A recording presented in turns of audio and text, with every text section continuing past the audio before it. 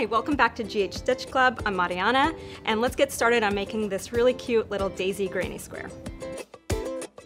Today we'll be using a size 4 medium weight yarn in 3 different colors, or you can use 2 different colors, and a size 5mm H hook. Sometimes the hook will say 5mm, sometimes it'll say H, sometimes it'll say both. It's all the same thing. So to start, we're going to make a magic circle, which is this center piece right here. To make a magic circle, you just wrap the yarn around your hand with the tail side facing you, hold it together, and then pull through a loop with your hook. Then you'll chain 3, holding it together, 1, 2, 3, and this will act as your first double crochet. Then we're going to double crochet 11 more times into the same ring. So to double crochet, that's just yarn over, insert your hook, pull through, yarn over and pull through 2 loops on your hook, yarn over and pull through the last 2 loops. You just want to make sure to kind of hold your ring together when you're first starting it, and then as you go, it gets a little bit easier. And you'll just continue until you have a total of 12 double crochets on your magic loop. And don't forget that your first chain 3 acts as the first double crochet. So now you have 12 double crochets that you've worked into your magic circle, and this is the part that makes the magic circle magic. You take your tail end and just give it a little tug, and it tightens into perfect little circle with a nice tight center that doesn't give a lot of gap. You'll look at the side and you'll see that first stitch that's the top of your first leg, your first double crochet, and you'll just insert your hook underneath that, yarn over, pull through, and then pull through the loop that's already on your hook, yarn over, pull through one more time, and cut your yarn. So now we're ready for row 2. To start our second row, we'll just make a slip knot around our hook and insert the hook anywhere on your first row. So you'll pull through a loop and then pull it through that slip knot that's already on your hook. And now you're attached to the first row. So to begin, you'll pull up that loop a little bit to be about 1/2 inch, yarn over, insert your hook into the same space, pull through a loop, and bring it up to that same 1/2 inch mark. Yarn over, insert your hook, pull through, yarn over, insert your hook, pull through, and now you should have 1, 2, 3, 4, 5, 6, 7 loops on your hook. You'll yarn over and pull through all 7 loops. Then you'll chain to secure and begin your next petal stitch. That's 1 petal stitch made. So now we've made 12 petal stitches all the way around our magic circle, and we're going to look at the top again, the side, and just insert your hook underneath that first stitch, yarn over, pull through the stitch on your hook, yarn over, pull through one last time, and then you can cut your yarn. And your second row is done. Make sure to take a moment and subscribe to our Good Housekeeping YouTube channel for more videos. Okay, so now we've made our first 2 rows, and we're going to make our last 3rd row, which turns your granny square into an actual square. To start, we'll take our 3rd color, make another slip knot, then you can attach your yarn anywhere on this circle in between the petal stitches. So let me just insert my hook here. I'll yarn over, pull through, and pull through the loop on my hook.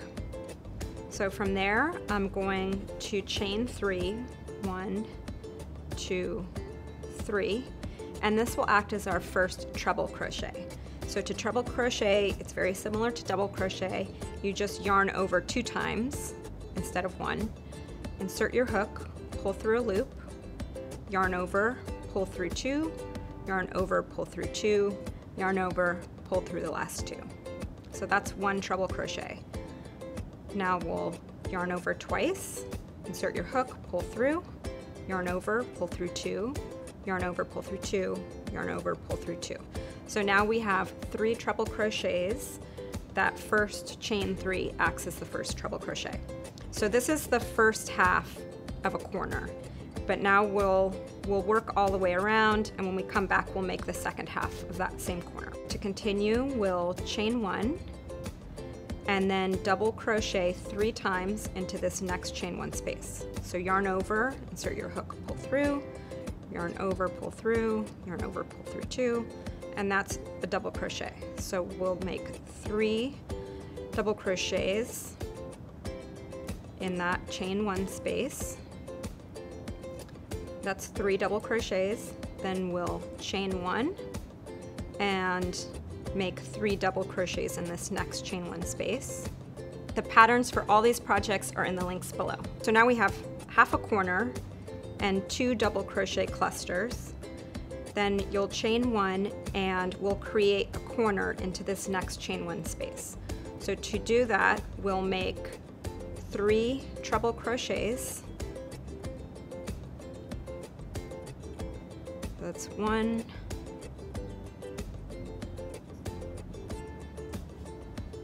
2. So that's 3 treble crochets, and then we'll chain 2 for the corner, and we'll make 3 more treble crochets in that same space. So that's what's going to start to form this square on the outside of our granny square. So that's our first corner made, and you can see there's 1, 2, 3 treble crochets. This is chain 2, and then 3 more treble crochets. So that's what's really forming the corner and turning it into a square. Now we've worked our way all the way around our granny square, and we just have to make that last corner here. So we will treble crochet 3 times into that first space where we started. So that's 1, 2,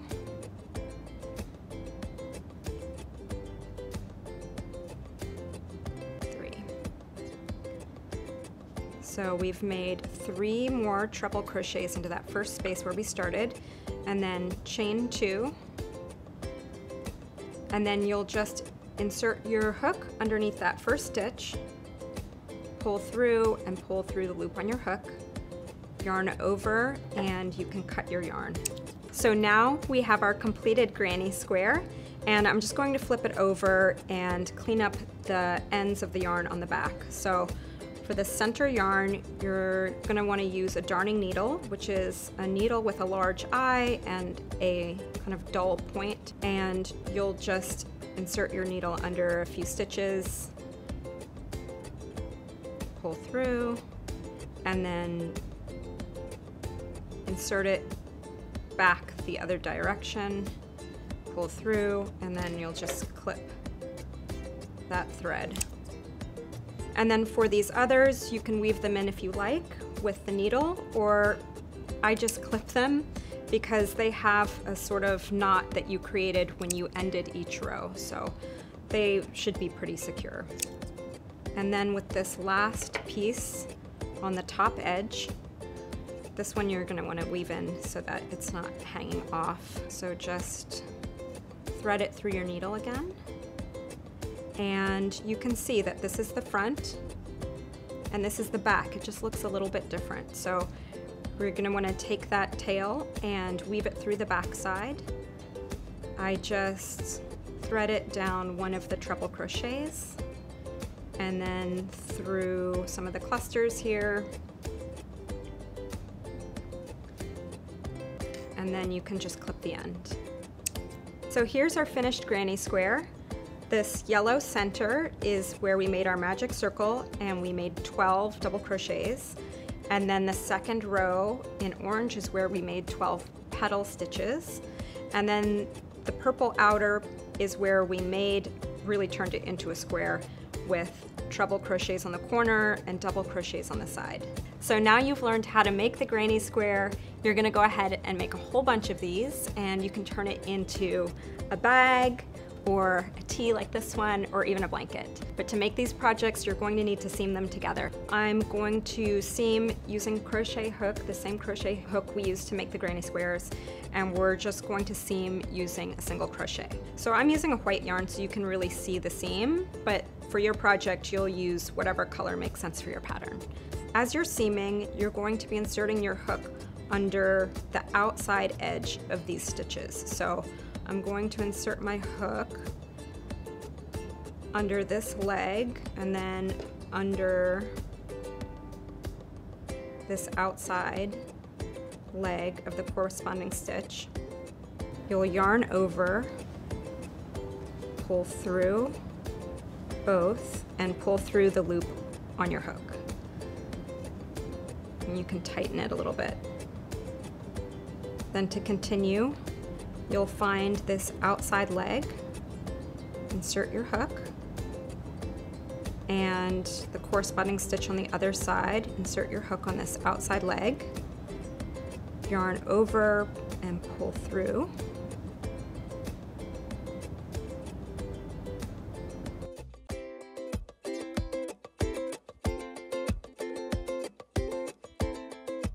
So now we've seamed our two granny squares together using a slip stitch, and you can see it makes this really nice, flat, even seam.